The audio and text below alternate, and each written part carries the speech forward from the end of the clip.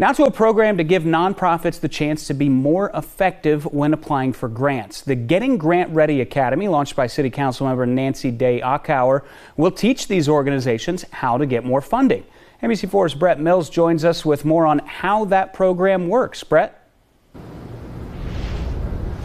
That's right, Kyle. Things like writing a mission statement, filling out grant applications correctly, and coaching on fundraising will be at the forefront of this program.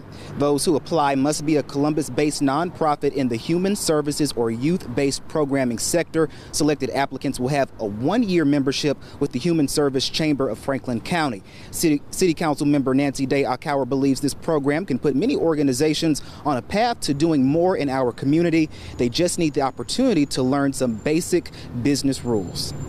These nonprofits are really great at what they do, but a lot of them don't have business degrees. They don't have experience in how to write a budget in a way that will be appropriate for making a funding request.